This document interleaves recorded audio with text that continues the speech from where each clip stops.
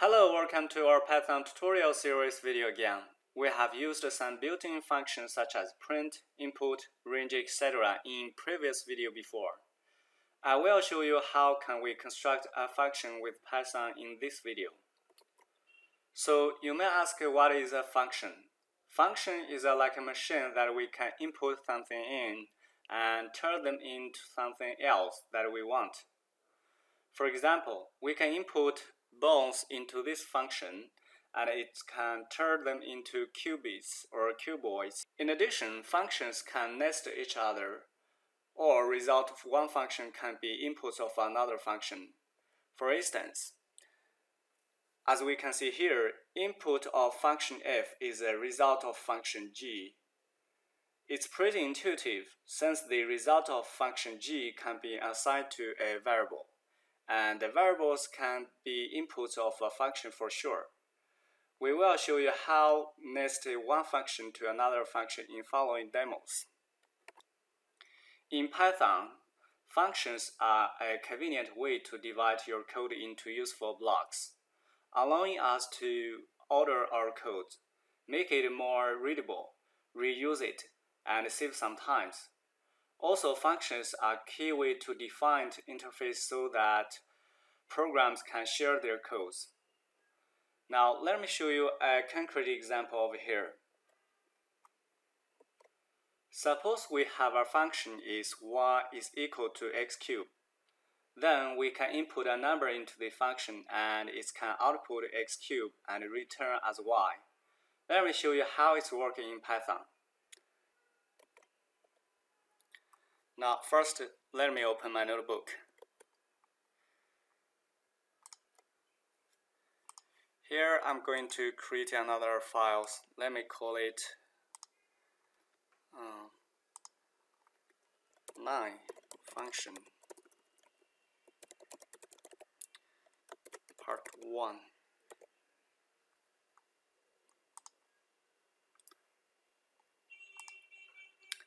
The video we talked about number in previously, we can say 2 cube or 3 cube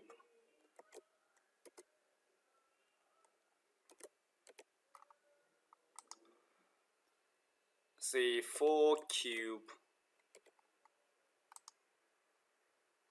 so on and so on, so that we can get the result of the cube. However, we have to rewrite our program every time when we calculate. We cannot reuse our program or even share to other programs. So let's define a function and see how it works. First, define is a keyword that we can declare our function. Now let's see cube. And x is the one we input, and then we can see the result is equal to x cubed.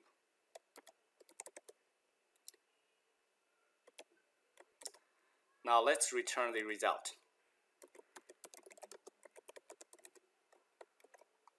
We can run it, and now we can reuse this function.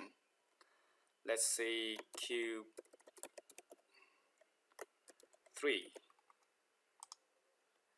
As you can see, we got the correct result, and we do not have to rewrite the cube operator every time anymore.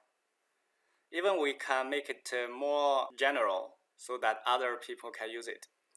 We can change this cube function rather than only do a cube calculate. We can do power or index calculate. Let's change the name of the function. Or maybe let's just define another function. Let's say define, and we can see power and say x and y is the index. And let's say return. We can return the result directly without a intermediate variable over here. So we can just say x to y. Now we can run this function, and now let's use this function. Let's say 2 to the 4th. Now we got the correct answer over here. So we can reuse those functions without rewrite, and we can reuse them as long as we want and share to other people. Now let's go a little bit further. We will develop a sample calculator and demonstrate you to how we can nest one function into another. We can define several other functions. Let's say define a add function over here, x and y, and we can return the result of the sum, and define a subtract function over here.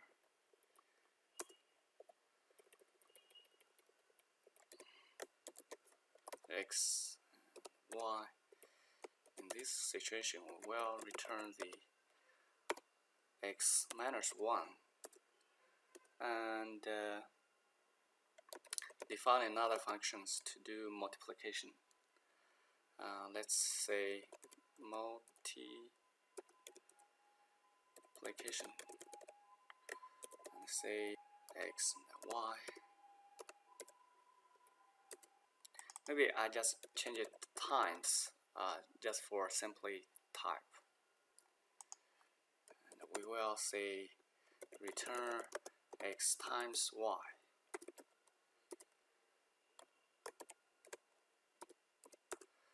And define another function that's called divide. So divide and say x and y. Return x divided y, and we have the power calculation over here. So we can integrate them all into a function. We can call it calculator. Maybe we can use another cell. So let's run it. Define another function called calculator. Calculator. And say x and y. And maybe we shouldn't define a variable says function's name, so that we can know which function we should use in following calculation. So here I'm going to just define a variable says or parameter says method. Now we can review our if-else statement over here. Let's say if method is equal to add, then we will return the result of the addition, says x and y. Else if method is equal to times,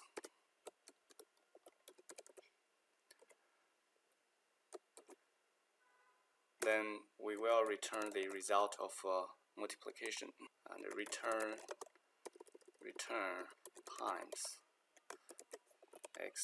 x and y. And else if we can see the subtract or minus. Let's say method is equal to sub, so that easy to type, and then return subtract x and y. Lastly, we have divide.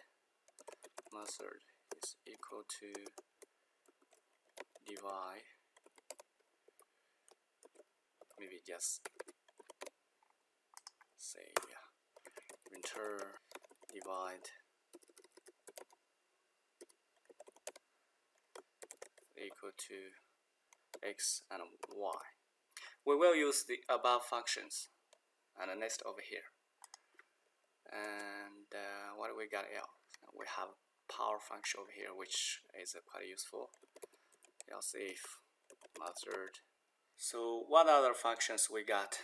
I think we have power function over here, and I think it might be useful, so we can add it over here. And we will say else if method is equal to power, and we will return the result of power, say x and y.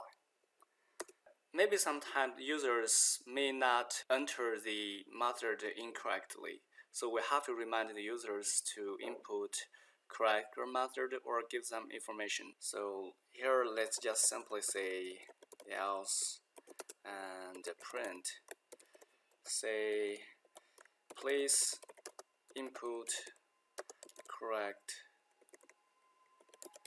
methods. Alright, now let's run it. Okay, now let's test it. Add maybe result 1, let's say just RE1 is equal to calculator 20 plus 25, and the method we're going to choose add, and we print the result. See, it's correct, and we can use other functions without rewrite above functions, and we can try another one. Let me say, yes, recalculate 2.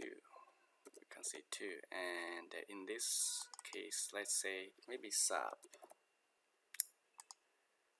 See, 20 minus 25 is equal to minus 5, and which is correct. And of course, we can go through those methods one by one. Maybe I can go another one. Let me say here, maybe say divide. Say result 3.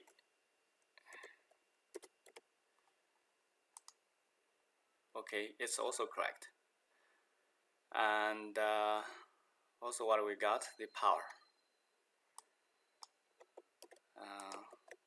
Let's use a relative small number. We can say 4. Oh, not divide, sorry. We should say power over here.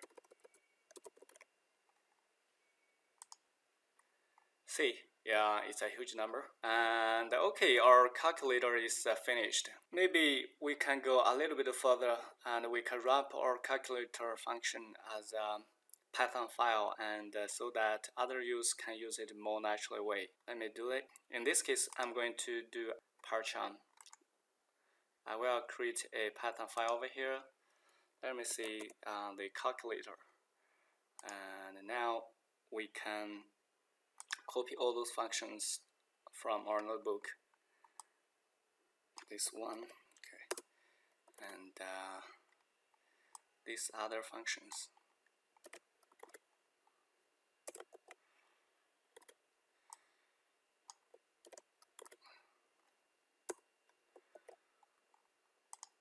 We can format our code a little bit.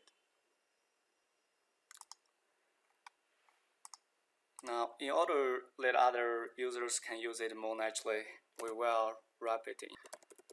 Let's say while true, make it always to run, which is a forever loop. True is a Boolean variable, and we quite use it very often. Boolean variable is only got two. One is true, another one is false, and each one of is represent a status.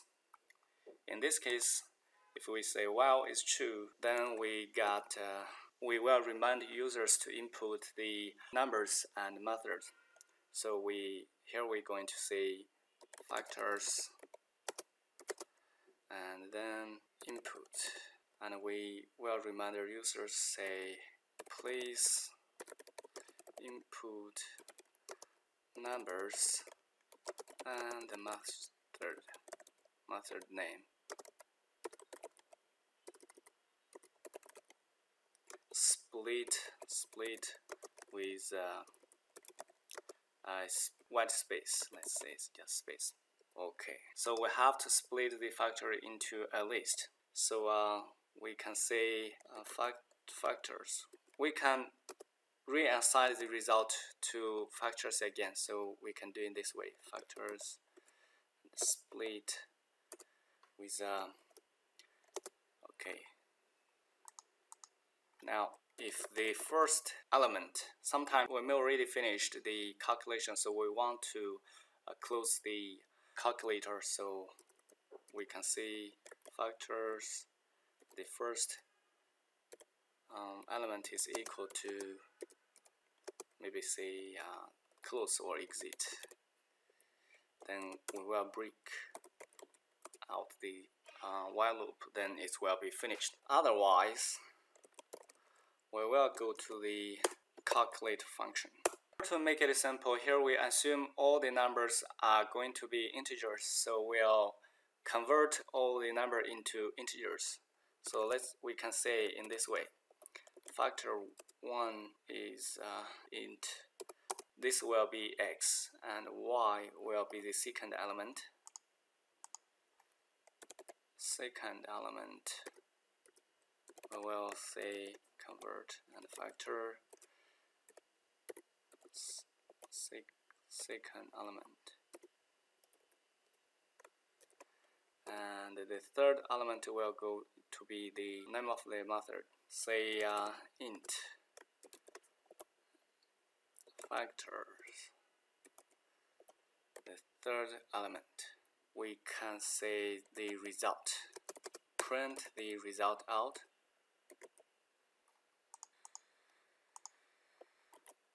Okay, format a little bit. Now let's go into test it. Let's say 2, 3, and add. We got an error over here. When you meet those kind of error, do not panic. Just read those kind of information. It will give you a hint. You have to read those kind of and make correct your program in the future. This is a very basic skills when you do your own program. So here it says we cannot convert add into integer. Sorry, in this case I should not do the conversion. So let's say will that work now? Now let's say 2, 3, add. See, it's work now. We should delete this print and rerun it. Now we can say 2, 3, and times. As you can see, the outcome is as we expected. We can do it again. In this case, we can say 20 plus 15 and add. And also we can do divide, etc. And we can also exit, I think. See, program is exit and it's finished. Sometimes we may want to run those our Python files or command line. Let me show you how we can do it. First, let me find the file location. Okay, my file is over here. So we go to this path. Sorry. PyCharm project. We can go to this folder and run our Python file. We can close this IDE. Sometimes IDE is just to even when we actually use Python or run the Python programs, we do not run on top of IDE. So we can open a command line and we can change our folder to project folder, which is this folder. And we can see the file list over here, and we can run the calculator, which is cal.py. Now we can use our calculator over here. We can see 2, 3, add. See, it's work. And we can see 2 times 2 divide by 3. Divide. See, it's work, and we can exit it. Okay, that's all enough for a Python function, and see you next video. Bye bye.